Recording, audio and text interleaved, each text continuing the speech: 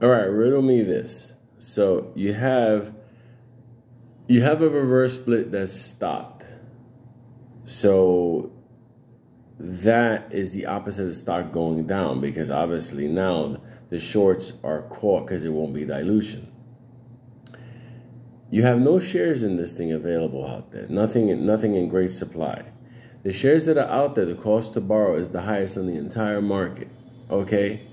Then, on top of everything, you have a situation where there's so many people that owe shares already that, you know, that the IOUs. So there's already like a secondary phantom ledger of like shares that still have to be found. Okay, there's public and there's whatever, private. And on top of everything, this business has a blockbuster weekend where tons of money comes in and there's no possibility for bankruptcy. And all through that whole nonsense, everything, we're at 528.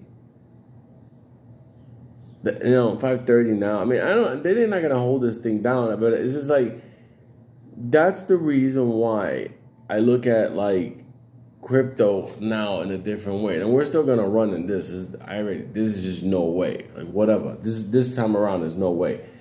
This is the type of environment that led to June 2nd dumping those shares. They ain't got them. This is the same type of environment, AMC, that led to the creation and release of APE. They can't do that no more. Vice Chancellor Zerr made it very clear. No dilution, no action, nothing. So now, basically, I know we're going to have our run.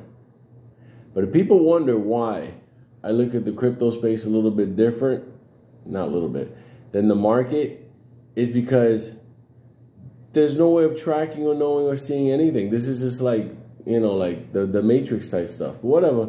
You know, hey, like they say, it makes for interesting theater. That's what this is. You know what they're gonna do? They're gonna trade half the float again today, plus the 2. Yo, why don't they just talk to those people to cover? Apparently somebody has a bunch of shares out there. That don't even make any sense. That just doesn't. Come on. If those shares were real, okay, so you tell me the shorts wouldn't get them and clean up? Like, come on. Come on. Anyway, giant hugs. I had to give you that snapshot of like, you know, that this is the stock that made me detest the stock market. And everybody has that, you know, that one relationship, that one car, you know, whatever it may be, that makes you stop, you know, buying a brand or dealing with a certain type of people.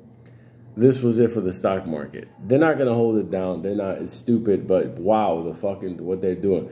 What are they doing? They're doing trade and settlements. That's how they're fronting the shares over. Like, this is some nefarious nonsense. But anyway, giant hugs. I'm around, still making my coffee.